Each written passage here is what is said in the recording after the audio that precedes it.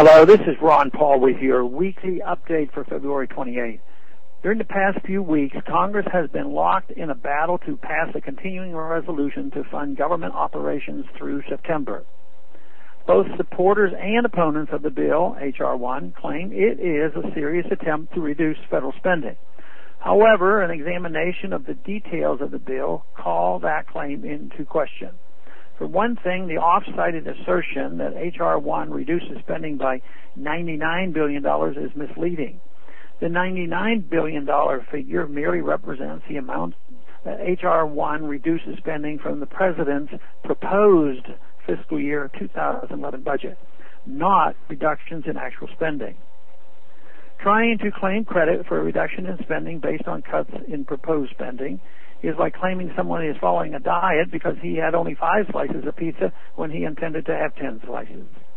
In fact, H.R. 1 only reduces real federal spending by $66 billion compared to last year's budget. This may seem like a lot to the average American, but in the context of an overwhelming trillion-dollar budget and a national debt that could exceed 100% of the GDP in September, it is barely a drop in the bucket. One reason that H.R. 1 does not cut spending enough is that too many fiscal conservatives continue to embrace the fallacy that we can balance the budget without reducing spending on militarism. Until Congress realizes the folly of spending trillions pretending to impose democracy on the world, we will never be able to seriously reduce spending. Congress must not only reject the warfare state, it must also reject the welfare state. H.R. 1 is more aggressive in ending domestic spending than foreign spending and does zero out some objectionable federal programs such as AmeriCorps. However, H.R. 1 leaves most of the current functions of the federal government undisturbed. This bill thus continues the delusion that we can have a fiscally responsible and efficient welfare state. The failure to even attempt to address the serious threat the welfare state poses to American liberty and prosperity is the main reason why supporters of limited government and individual liberty ultimately should find H.R. 1 unsatisfactory. Only a rejection of the view that Congress can run the economy, run our lives, and run the world will allow us to make the spending reductions necessary to avert a serious financial crisis.